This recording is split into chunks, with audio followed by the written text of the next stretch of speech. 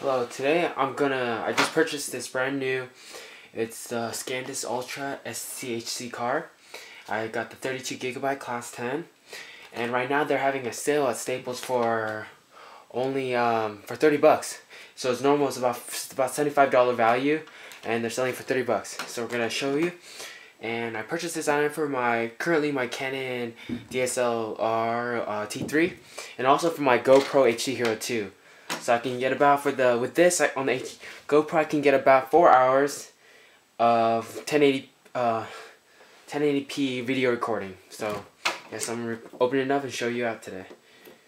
And from the reviews I've read, it's a pretty good ScanDisk memory card. Should be fun. Let's see how to open this. Put a slit, open the top.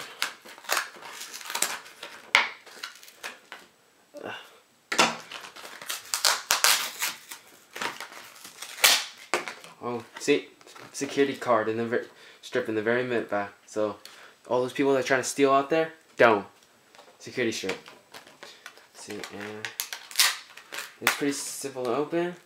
It doesn't come with the plastic protective case, which is a pretty downer.